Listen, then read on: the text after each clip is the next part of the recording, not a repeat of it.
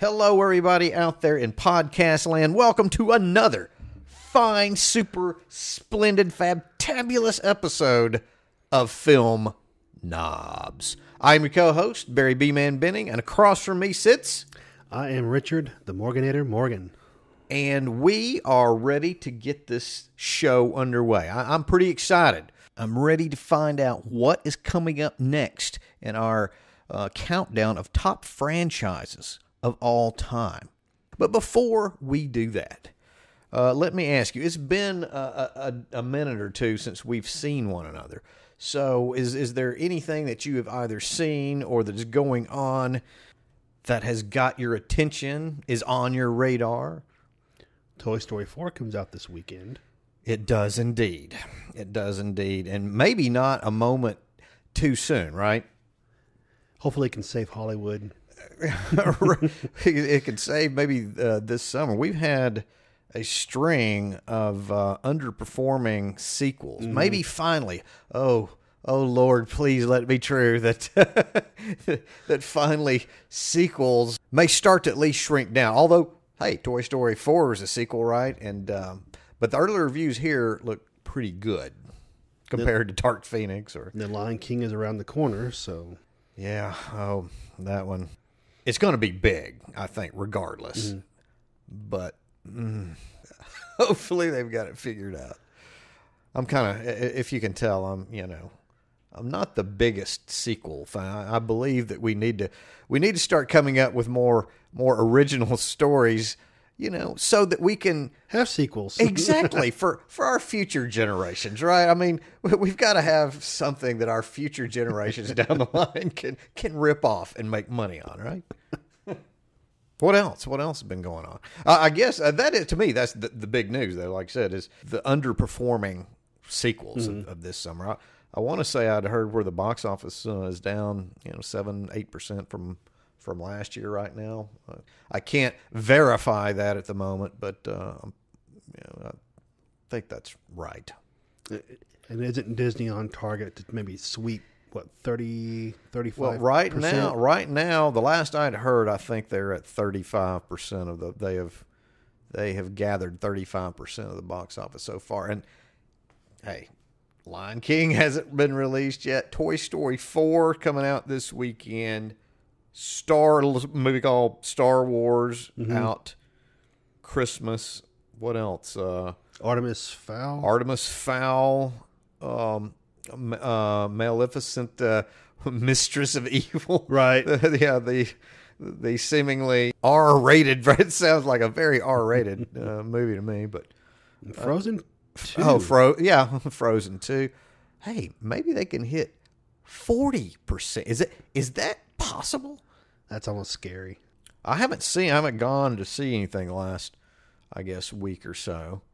I saw about as strange a movie as you can possibly think of a few nights ago, I guess, a week or so ago on, I believe it was on TCM's Underground Movies, Friday night. A little movie called Sometimes Aunt Martha Does Dreadful Things. Sounds like an ominous title. Well, it's kind of an ominous movie. It's a bit nutso. It's like this ultra low budget movie shot down, I think, around Miami in the early 70s. And well, for all of you purveyors of the weird out there and the strange, you might want to check that one out. It's got a crazy premise and some wild performances. And I mean, I'm not saying it's good, but it's interesting. That's about.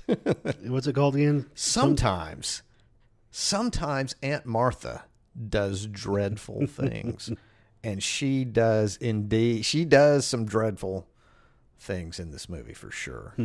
But from dreadful, let's move from dreadful to our friend. Let's step into the franchises again. Maybe it's been a week or two since we've got together to do an episode. So hopefully we're not too hungover, right? From nice. A lack of. Yeah. Can you see where I'm leading to? our first franchise that we'll talk about today, where does it come in at? What is it, by the way? It's the Hangover Oh, franchise. no, really? And it comes at number 53. And again, we've ranked these by the franchise gross, adjusted gross. Yeah, I think that's the way to go. I like it. It kind of gives us a better understanding of, I think truly how popular something was. We do it. It also shows us why sequelitis is so popular. Absolutely.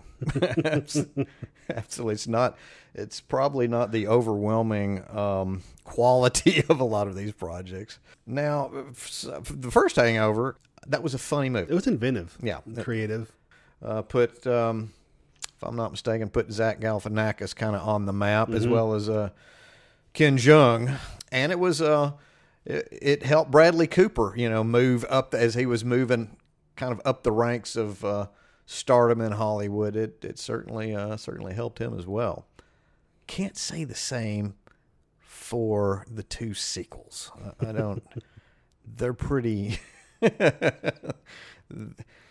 They're pretty unfunny. They put bigger budgets into them, and they were just. We've seen a trend. That seems to happen. That seems to happen quite a bit. Yeah, hey, we're successful. Let's throw more money at it and less time on a script. People will come to anything, and unfortunately, sometimes it seems like that's true. All right, so the first Hangover movie came out in 2009, and it grossed over $550 million at the box office. And the second one came out in 2011, and it made over $662 million. And the third one came out in 2013, and, well, it still did okay. I mean, it made $394 million. Hey, but, and The Hangover also, it kind of revived Mike Tyson there for a little bit, too, did it not? It did. So, yeah, everybody came out roses on the first one, at least. So what have we got coming up from The Hangover? How about Home Alone? Home Alone. There we go. Macaulay Culkin. Mm-hmm. At least for the first two. For the first two, right? Yeah, the first two. I can't remember who came in for the. There were three, right? Mm-hmm. Mm-hmm. Yeah, I don't think I made it. Well, I saw bits and pieces of the third one. Yeah.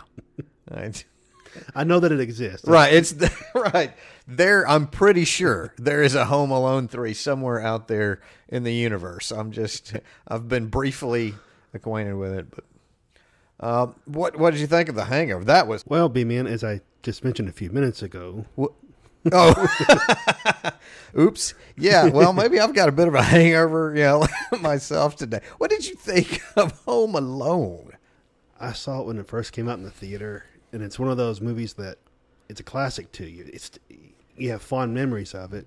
Most people feel that way, but you know how I roll, Morganator. I'm here to go against the flow.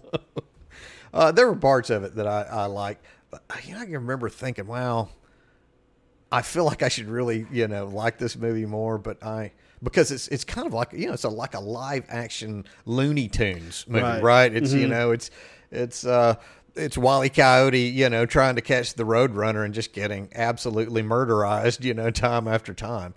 But we had this discussion with someone a while back about the comparison of Home Alone basically being a child's version of Die Hard. Yeah. So you got the lone hero protecting the home front from right. from robbers. So together, Joe Pesci and Daniel Stern together make up Alan Rickman. Right. How many Joe Pesci's and Daniel Sterns does it take to make an Alan Rickman? A less competent. Oh, certainly. Although I get the same. They all meet kind of the same end. True. They all fail. True. They all fail. So what kind of number have we got for Home Alone? Okay, so Home Alone came out in 1990. to the tune of $924 million. There we go. Adjusted. 924 for a comedy about a kid, taking it to a couple of inept criminals. Those days are gone. Or at least right now they seem to be. Which, I see why they made a second one, which came out 2 years later, 1992. It didn't do nearly as well. So it made almost $650 million. Oh, wow. How, yeah. It's a wonder they made a third. Right? By the way, what are the adjusted budgets for both of those movies? Could you tell me that? Let's see. The first one was just over $29 million. Right. The second one was just over $36 million. And the third one, sadly, was over $50 million. Well, the third one without Macaulay Culkin. Right. Somehow it cost $15 million more to make. And grossed how much for the third one? Adjusted, it didn't even make its budget back. Wow. So, yeah. Tack on P&A. So it, on top of that, right. And it got killed. Well, yeah, I'm pretty sure. Yeah, I like I say, I was vaguely, I bumped into it in the movie verse vaguely, and then I ricocheted off pretty quickly. So it wasn't a straight to video. I mean, apparently it had a theatrical release. I mean, look at the money those first two made. That was gonna have. I don't care how terrible a movie it was going to be released into the theaters. So I wonder if they would, reboot Home Alone, like an adult version of have Macaulay Culkin. Well, I don't know what Macaulay's up to these days. I remember he kind of had a little bit of, troubled times during his teen and early adulthood years. But, yeah, maybe, look, come on. That seems to be, they'll remake or reboot anything these days. Why not? Why not bring his character back in, assisted living or something where it may not be quite that old yet, but I don't think he's at the AARP level. Oh, all right. What's so moving along? How about number 50? We have The Conjuring. The Conjuring. Well, that's appropriate to talk about too, in that we're just a couple of weeks away, I guess, from the newest movie in the Conjuring universe, Annabelle. I can't even remember the good lens. I can't remember. Annabelle Returns. No, Comes Home. Annabelle Comes Home. That's right. I know. I loved the first Conjuring. I'll tell you that. I thought the first Conjuring, my wife and I, she doesn't do horror movies very much. We both really, really liked that movie. Kind of scared me a little bit. And, the impact of how effective a horror movie that was might be dulled a little bit by some of the sequels within that universe. The Nun, wasn't very scary, and I haven't seen. As a matter of fact, I haven't seen the other Annabelle movie, so I guess I'll have to try to do a double feature of those before I catch the third one. Yeah, I don't know if there's a flow of narrative to where you have to see the first two, but I'm assuming there would be if it's a continuation or if it's a standalone. Well, I think maybe. I'm not for sure. I want to say that I'd heard that you didn't necessarily have to see Annabelle to see Annabelle creation, because they've I think they're going back and forth a little bit in time. Hey, I'm a completist, I kind of want to see all of them anyway, right? But I know that the two stars, Vera Farmiga and Patrick Wilson, are back for this one, so. My curiosity is up, even though, like I said, I guess, The Conjuring 2 was okay, and The Nun was not as okay, although it wasn't horrible. I am interested in this one. Oh wait, and there's going to be. I guess they've already. For sure, right? There's going to be a Conjuring 3 come out next year. That's what I have. So I know that you will not probably. You don't. Have you seen any of them? No. I don't do horror usually. You don't. I know. I've got to do something to get you into the horror. Look how many of the horror. How many? I'm missing out. Apparently, You're missing. I mean, granted, you may sleep better at night, but you need sleep. Just out of curiosity, what did the original Conjuring conjure up at the box office? All right, let's see. It was released in 2013. Wow, that movie is 6 years old. And it made over $346 million at the box office, adjusted. Off of a $22 million budget. Mm-hmm. And it looks like, so I'm looking at these now, wow, all of these movies in this Conjuring universe are pretty consistent with their gross, right? I mean, so 346 for the Conjuring, Conjuring 2, 329, Annabelle 275, Annabelle Creation, 317, 318, The Nun 368. That's all. Mm-hmm. Well, The Nun at 368. Mm-hmm. That's actually the most. So The Nun, which is by most accounts maybe the weakest of all of them, or one of the weakest, actually has the highest gross, which I guess goes to show that, several movies deep into this franchise, people are, I guess, generally overall happy with it, with the franchise, for The Nun to have made that kind of money.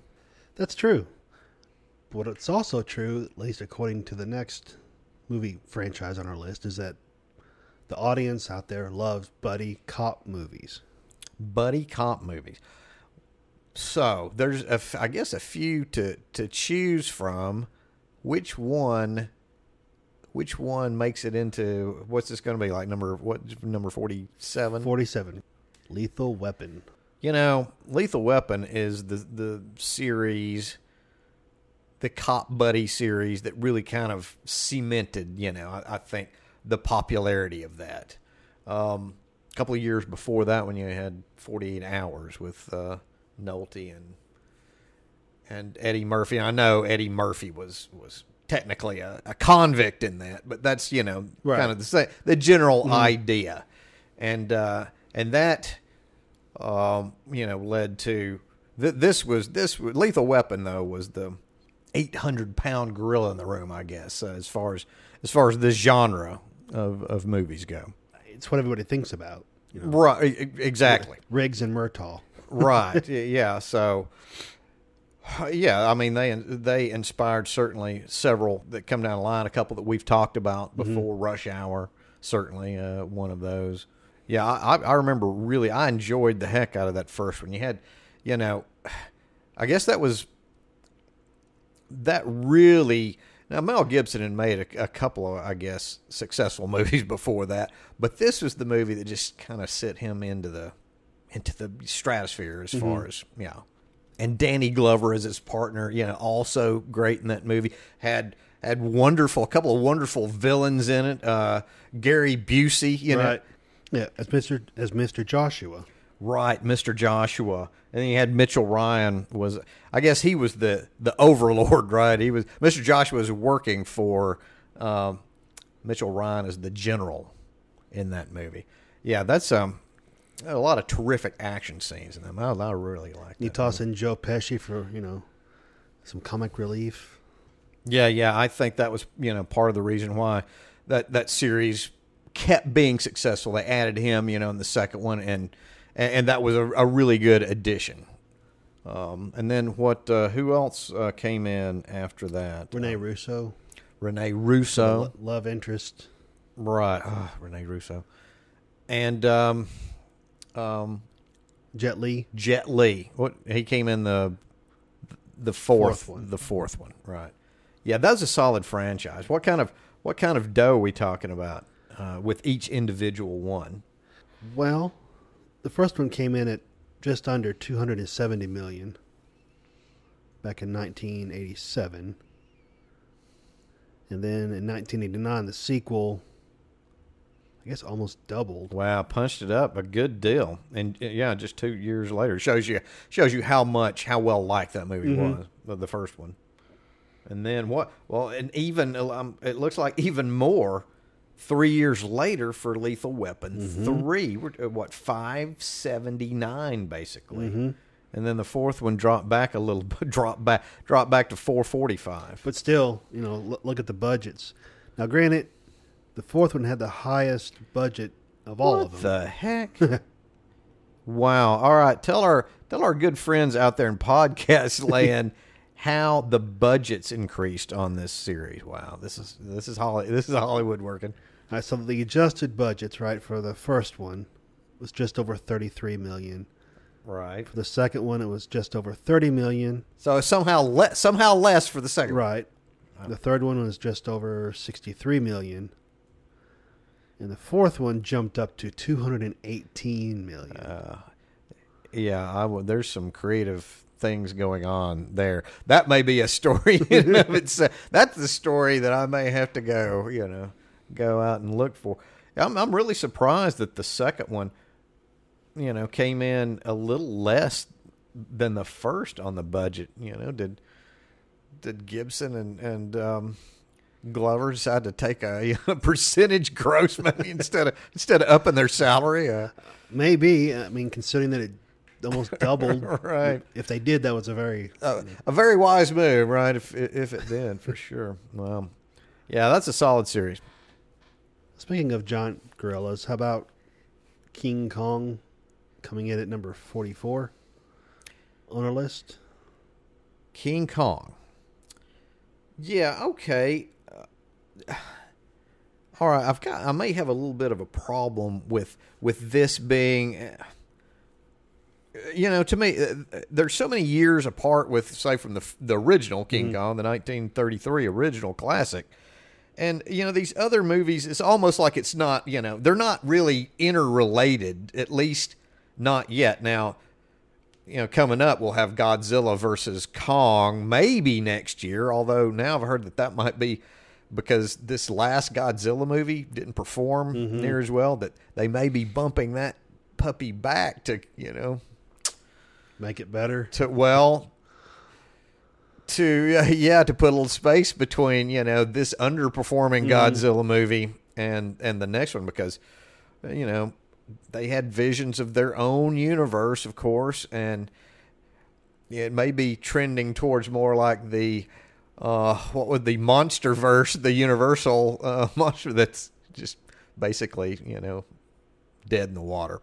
But anyway, I don't really consider a lot of these Kong. You had, again, the original Kong, and then the remake, and you had some really some other little crappy 1960s movies, and some of them don't even look. I see the list here. There's five here, but there were even more, little King Kong movies in the 60s that I don't even see in here. So, out of curiosity's sake, so what did the original Kong? What would it have made today? Okay, adjusted gross.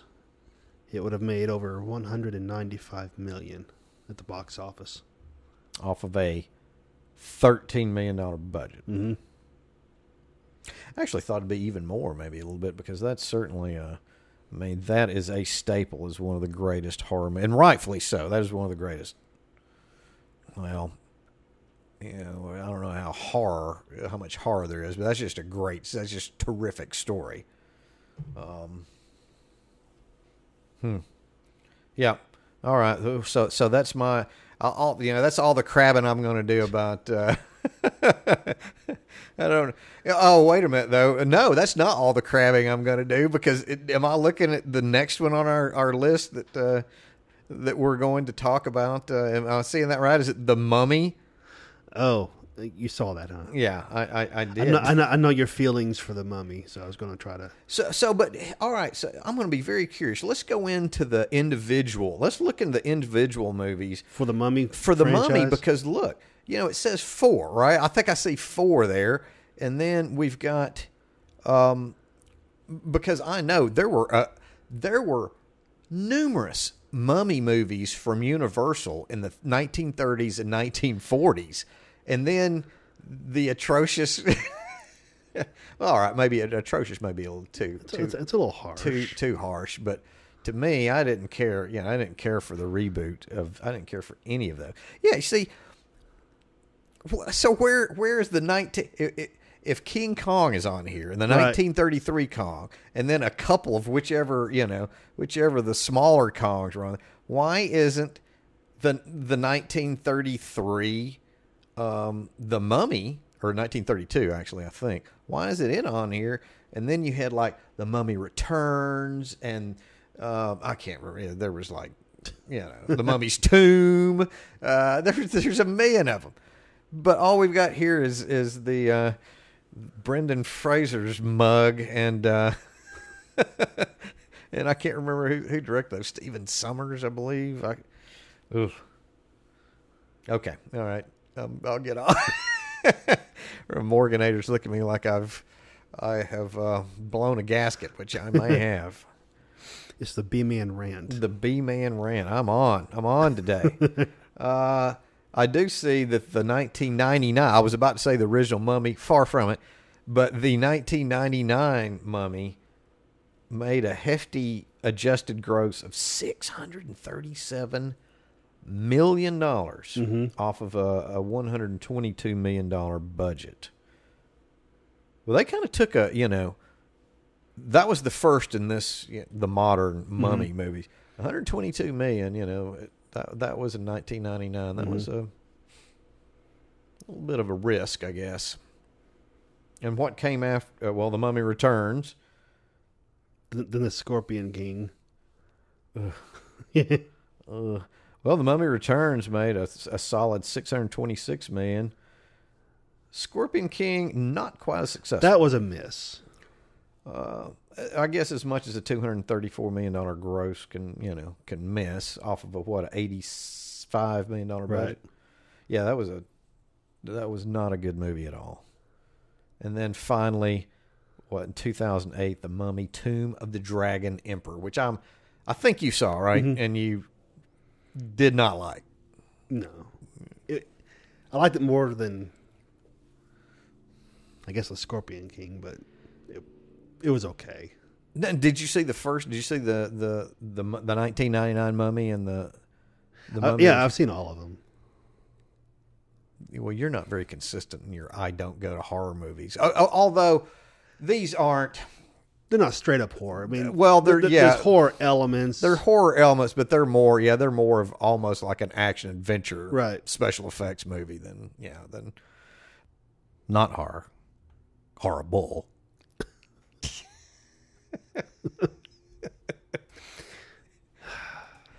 Please send all hate mail to Richard the Morganator Morgan, Kara. So what's up next? Yes, they can find us on Twitter at Film Nobs and on Facebook, and right? YouTube. The show can be listed on iTunes. Did you mention iTunes, Spotify, SoundCloud, Stitcher? All of your hateful comments, Richard the Morganator. He lives for them. So what's up? What's up next? Something not as horrible. Maybe something you will like. I don't know. Today, it's not looking good, is it? He woke up on the wrong side of the bed. I guess so. All right, so we got the Bourne. That franchise. There we go. Well, that is something I can get behind. Coming in at number 41 on our list. Definitely. Now, I've seen every one except the Michael Renner, or the Jeremy Renner version. That was Oh, was that that was just entitled? What was it? Bourne Legacy. Mm-hmm. I did not see that. I have to say that, but I saw that one. I liked it. well, I should say I liked the first three. So you did like Bourne Legacy. So he was a pretty good replacement for Matt Damon. At least that one movie. However, Damon comes back for the 2016 Jason Bourne. I didn't see that one. You're not missing anything. That was pretty. It was disappointing. It was flat. It just kind of it was as opposed to the first three that I saw, and possibly to the to the one that you saw. I couldn't speak for that one, but those movies were kind of, it seems like, reinvigorated a little bit of the action genre, the spy type movie. The 2016 I thought was just tired, just kind of a tired movie.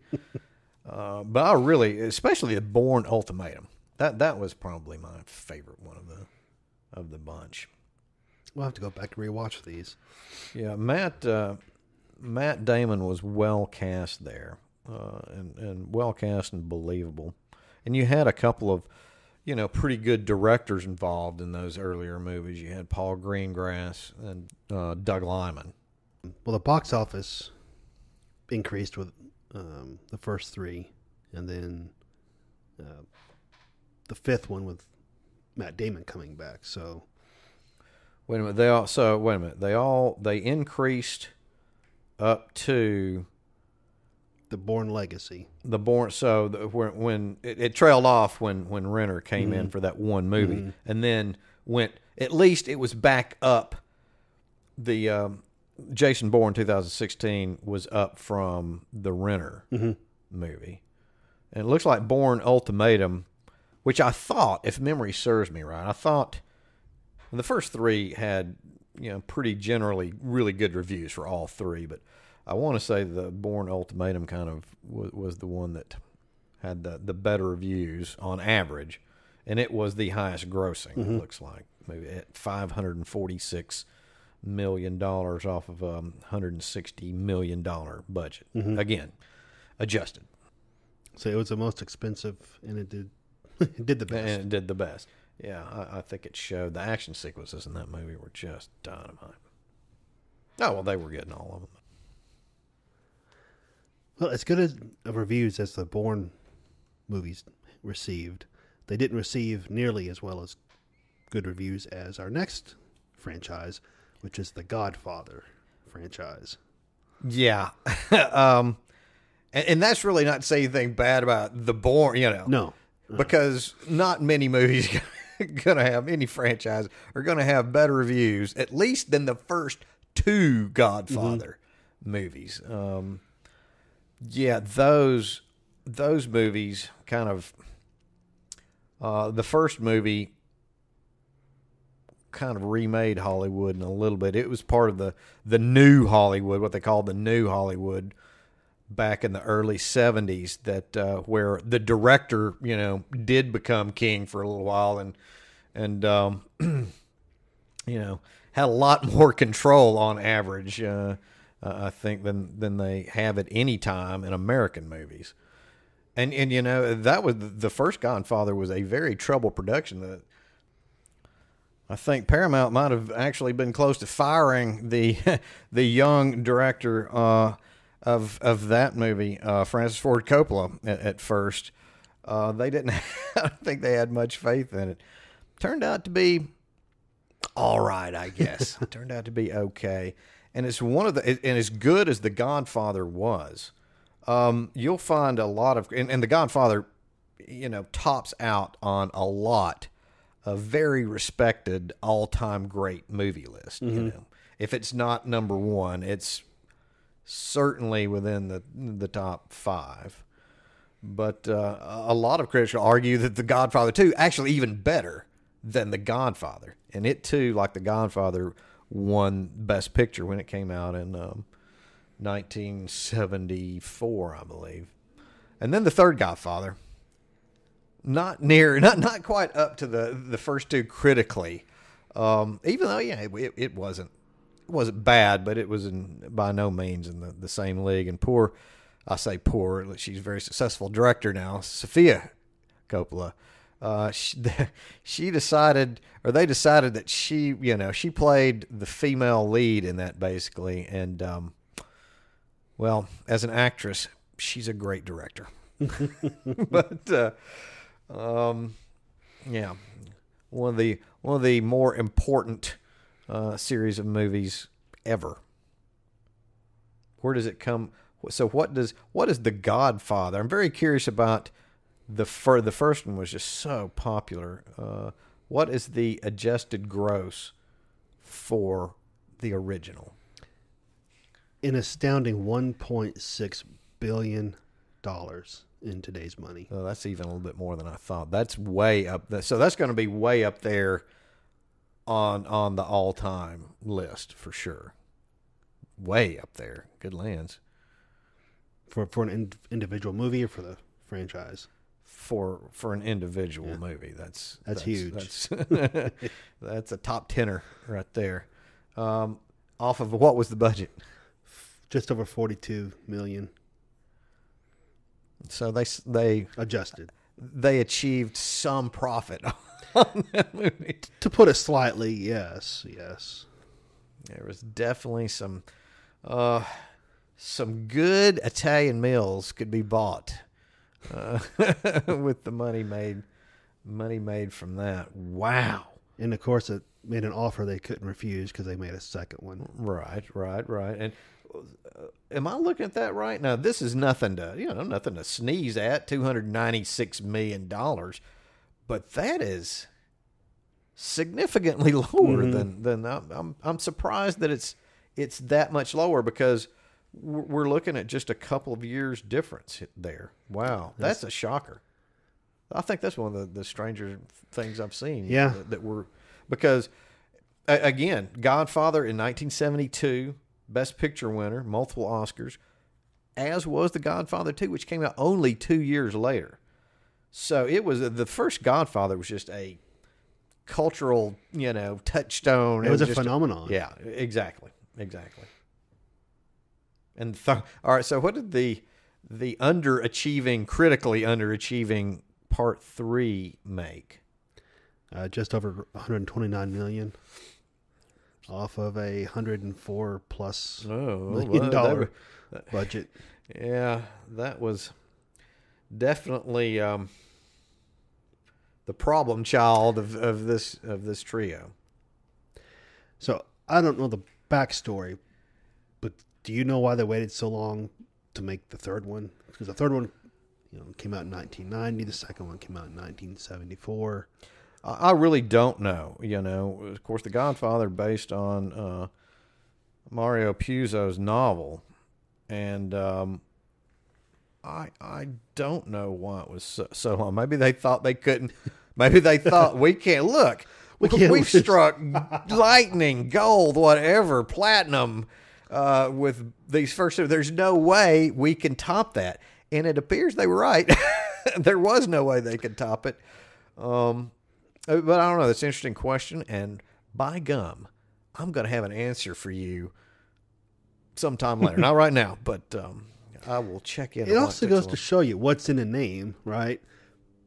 Name recognition, but then also sometimes you have to have more than just name recognition for something to keep going, or if you do a reboot. Yeah, right. So your good name, right? Your good name doesn't guarantee good box office. Your good name, your Godfather may have been something special, but you little punk, that's a God. You're not your Godfather. The God grandfather, maybe. There you go. Yeah, I guess sometimes it's hard to make. Sometimes it's hard to make money going back to the past, right? Right. Yeah. But sometimes you can go back to the future. Oh, what a segue. You've been waiting for this you've been waiting for this, haven't you? I have. Back to the Future. I guess that was a somewhat successful series of movies. So it ranks at number 38 on our list. Okay. came out in 1985 to the tune of just over $909 million adjusted. Not bad from a $45 million budget adjusted. Mm-hmm. Not bad. Yeah, that movie, I think, is one of the most purely entertaining movies that I can think of. I can watch that. It's one of those I can watch over and over again. I've seen it, numerous times, but it never loses its magic with me. It's just great. It's just great storytelling magic. Yeah. It's like one of those perfect storms in a good way, where everything just came together for that movie. Absolutely. And I'm pretty sure that movie wasn't on many people's radars back then, even though it should have been, because the previous year, Back to the Future's director, Robert Zemeckis, had directed another movie that kind of came out of nowhere, an action movie called Romancing the Stone, and another movie which I truly love. So he'd made that, and then a few years prior to that had made another very solid comedy that not enough people have seen, called Used Cars, starring Kurt Russell. And, with both of those movies, the male leads in those movies, Used Cars and Romancing the Stone, both of those lead actors were having maybe a little bit of trouble at the box office. They weren't guaranteed box office draws, right? Kurt Russell was kind of stuck in made-for-TV land at the time Used Cars came out. And then Michael Douglas was having, as far as being an actor goes, he's having a little bit of a lull in his career before Romancing the Stone took off. And the same applied with Back to the Future. Michael J. Fox was primarily known as a television actor. And so, he was by no means a box office draw, but, they rolled the dice and, it seemed to work out. Well, our next franchise on the list catapulted another TV star into movie stardom. That would be Die Hard, coming at number 36 on our list. Bruce Willis. Yeah, he was, so he was known mainly before Die Hard, before playing police officer John McClane. He was known for, and I can't remember his character's name in Moonlight. It was the television show was Moonlighting, mm-hmm. with co-starring with Sybil Shepherd. And then he made one other Hollywood movie before. Mm-hmm. What was the comedy Blind Date? Blind Date, right? That came out somewhere around 87, and then Die Hard in 88, and yeah, much like Michael J. Fox, once Die Hard came out, he waved bye-bye. Goodbye, television. Yeah, I'm a movie star. And it'd be hard to blame him. But I'm shocked. So I'm looking here. I'm looking at your list, your spreadsheet, and it has Die Hard with this adjusted gross at just $304 million. I would have thought it would have been higher. So would I. I mean, I was thinking at least 500. It's Die Hard. Just virtually, it seems like every action movie for decades, even up until now, just somehow it seems to be a kind of a riff off of Die Hard somehow. So, at least a lot of them, not everyone, but certainly a lot of them. I would have expected it to be higher up than it's like, that. Die Hard's become the standard by which everything is measured. It's certainly, I certainly look at it as the forefather of the modern, of the modern action movie. It's basically what Star Wars did to science fiction films. It's like that tent pole by which everything's measured. Right, it's kind of measured, measured up to. Yeah, definitely. And then, so this is where I get to play, Mr. Sourpuss again. I don't like any of the Die Hard movies after the original. I just, I don't like. I can live with Die Hard 2. I mean, it's a rehash, but it's pretty competently made, not aggressively stupid. But some of the other ones after it, no. I'll go one more with you. I like Die Hard with a Vengeance. So you went to the third one. See, Right. I can't make that journey with you. This is where that that frontier I shall not cross with you. But maybe I like it more just because Samuel L. Jackson was in it. And I'm a huge Samuel L. Jackson fan. Well, I am a huge Samuel L. Jackson fan, but I'm just not a huge fan of that. So even he wasn't enough to carry you over? No. It was just too... Look, I know it was outlandish. Movies like that are not, we're not supposed to look at them as, oh, that can happen. But I just thought that was aggressively illogical in places. I was like, no, not even for this. I'm not going to buy it. Nope. I mean, how many times did I say that? Well, that would have killed somebody, doing that in real life. I don't know. It just and then the last so what was the last? Is it A Good Day to Die Hard? Was that the last movie released in the franchise? Yes, 2013 release. Yeah, that was really bad. That was a bad movie. That was like a direct to video. Yes. Again, it's nice, but because hey, we're film knobs, we have the power to not count anything if we don't want That's to. right. Right now, you count at least one more than I do, but and all of you out there listening, you have the power. you can decide which one of these movies are canon and which one aren't. Join the rebellion. The Knob Uprising. The Knob Uprising. That's right. You don't have to listen to anybody. It looks like the most successful one as far as just sheer gross box office adjusted would be Die Hard with a Vengeance at $611 million off of a hefty $150 million price tag, as opposed to the original's quite tidy $60 million budget. And thinking about back for a second to having the power to count what you want to include what you want to, and to just dismiss anything else.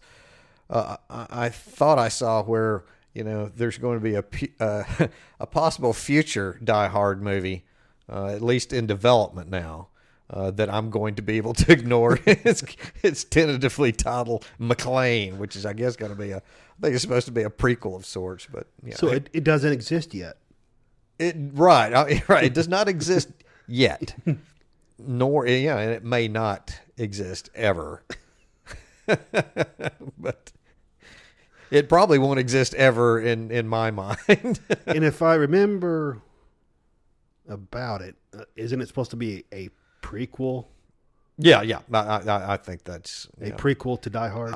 I think so. So pre-Die Hard. Pre-Die Hard. Yeah. I don't know. Yeah, McClane. And who are you going to have to? That's a good question. Who would you cast? Who would you cast as a young John McClane? I was going to say, are they going to age reverse Bruce Willis? Well, Bruce is 64. They'll definitely have to, around 64. They'll definitely have to. But the Bionic Man, they have the technology, to age reverse him. Well, they certainly. That technology is getting better and better, which it's cool in a way. It's also very scary in a way. I mean, and it's expensive. These deep fakes are. There's no telling where this is going. There's no telling where this is going to end up. Well, B-Man, speaking of movies that you may not want to count in a franchise canon, yeah, let's move on to Men in Black. Oh, nice. Yeah. Coming in at number 35 on our list. Men in Black. Well, of course, what was it? Was it 2 weeks ago that Men in Black International, right? Right. Was dropped to absolutely, it seems like no fanfare at all, literally.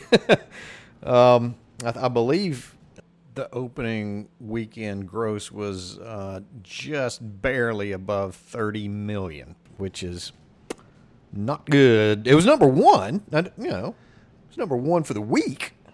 Yeah, but look at what it came out against. So I'm not sure that even yes, they came out number one, hurrah! But I want to say the lowest entry in the franchise previous was like 50-something million, maybe for an opener, an opening weekend. So yeah, that's not good. And the reviews have been pretty scathing, but let's don't trash. At least the original was I really enjoy. I thought it was a fun movie. I did enjoy. Yeah, it me too. I'm a huge fan of the franchise. So I was pulling for Men in Black International.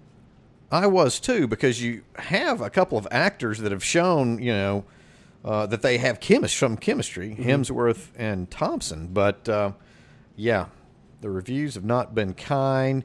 I know the IMDb score is bad. I think Rotten Tomatoes, it sits somewhere in the 25% range. Yeah. I hope this doesn't speak, to Chris Hemsworth's career future, because he was in the Ghostbusters disaster. Then he was in this one, so he just needs to. I hope it's not him. He needs to stay out of reboots / sequels. Except if it's a Marvel, right? Stay as Thor, right? Right, exactly, right. Except for that. Yeah, the first one with Will Smith and Tommy Lee Jones, though, was so good because both of those actors played so well. You had yin and yang; they were so completely opposite. Right. And I didn't really care a lot for the second one. To me, it was just kind of flat. The third one was a little bit better to me, especially because it had Josh Brolin does an amazing riff on Tommy Lee Jones' character, as the younger Tommy Lee Jones character in Men in Black. And it also proves that the audience loves the buddy cop movie. That's what Men in Black is. Yeah, at its core, you're exactly right. You get the two mismatched cops, in this case, alien cops, I guess. So the first one, Men in Black, came out in 1997, and it made just over $928 million. You see, that's a lot of money. It goes back to, remember how surprised we both were at the Die Hard numbers. And and then we get $929 million for Men in Black. What was the budget? Adjusted budget was $142 million.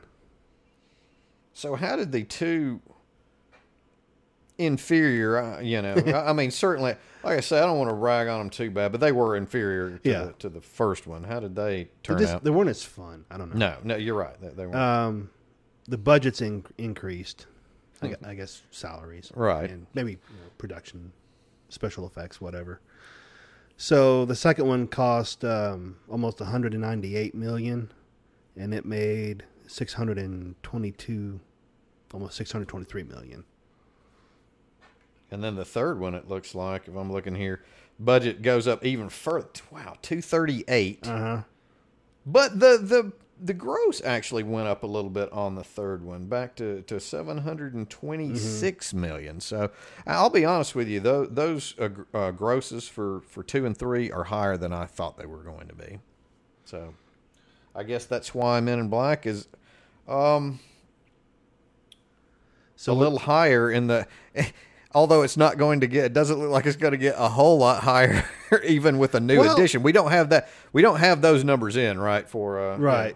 But it's like we talked about with Independence Day, Will Smith being in a movie versus not being in a movie. And that's why I'm kind of concerned about Suicide Squad, because he's not attached to the Suicide Squad 2 anymore. Right. And it's not like, Suicide Squad made some pretty good money, but it's not like it was the most well-received movie either. True. And then you add on to that, or subtract from that, if you will, that Smith's not going to. Idris Elba, though, as far as acting goes, he is the replacement, correct? For a different character. I don't think he's... he's not... Oh, so that character... That's right. That character is just not in... At all. Okay. I don't know if they've announced which character Elba is playing, but he's not playing Deadshot. I mean, he's not what we consider a box office draw right now, although it'll be interesting to see. He's going to be in a big budget movie with a lot of box office expectations here in just a few weeks. The Hobbs and Shaw. The Hobbs and Shaw movie, Idris will be the villain. And now that I look over at our clock, it looks like I am going to be the villain here today as well. Well, I guess I've already been the villain somewhat a couple of times today, but it looks like our time is running short for this episode. I know we're going to come back to it next week. We're gonna keep going until we reach that summit of franchises. But until then, how in the world do all the people out there in the podcast world, the podcast verse, how can they talk to us and tell us, their own thoughts about the franchises, what we've been talking about? Are these fair? Are the numbers fair? Are they not? Whatever your thoughts. Like hit us up on Twitter. We're at Film Nobs. We have a Facebook page. We have a Pinterest board, a YouTube channel. They can listen to the podcast on iTunes, SoundCloud, Spotify, and Stitcher. And we certainly do look forward to hearing from you. And until the next episode, everybody take care.